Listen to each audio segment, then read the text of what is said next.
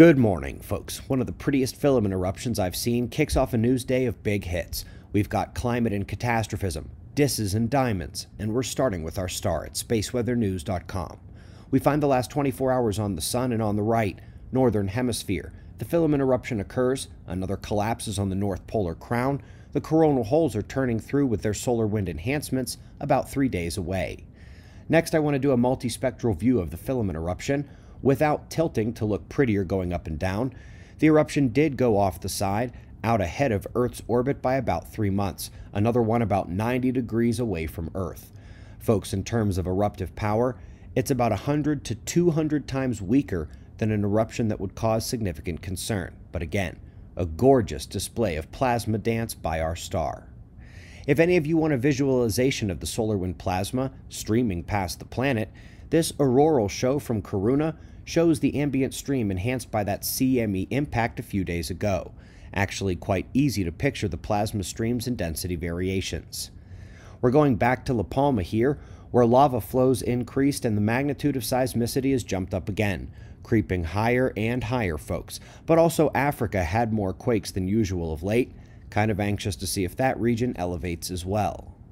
Stepping out to the science articles where the largest haul of FRBs from one source was recently reported. That level of activity precludes all one-off events and really makes trouble for the asteroid bombarding neutron star explanation. FRB mystery gets even weirder. Now we're seeing a significant connection up next between the Gulf Stream and the Kuroshio current, a decadal cycle of synchronization through the jet stream. First important thing to know, all decadal variations in the atmosphere have been tied to the decadal solar cycle, and that jet stream itself, that's well known to be tied to solar activity.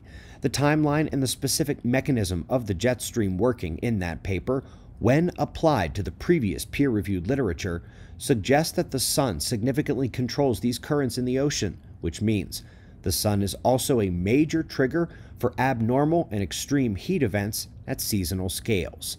By the way, I noticed the new Wikipedia climate banner yesterday, and I swear it's even worse than the last one. Now we're being told that modern climate change is unprecedentedly fast compared to the time before industry. Seems they haven't heard of the Lachamp event, the Toba event, or just 12,000 years ago when mammoths were frozen so quickly that food was preserved fresh and undigested in their mouths and stomachs. I think the Brandon administration wrote that one. I like this next paper, even if you have to walk around the track twice to get to the finish line. They are realizing that there must have been extremely higher magnetism in the early solar system than they thought before, and that the bulk of the early disk of the solar system was eliminated by a substructure within the disk due to the magnetized solar wind. Folks, that would be the infant Parker spiral current sheet rippling wave-like substructure of the electric field, same as exists in the galaxy. Last article of the day falls into the same category as the Beaufort gyre story. The gyre tried to unload and then started sticking again, by the way. But here, we basically see the next Heinrich event unfolding. Thick sea ice is readying to loose blocks into the lower latitude waters, and while the article itself is a global warming shell factory, we know it will begin to deliver the final blow to that Gulf Stream, to the overturning circulation, to the tropical hydroclimate paradigm of today, and the calm interim between disasters.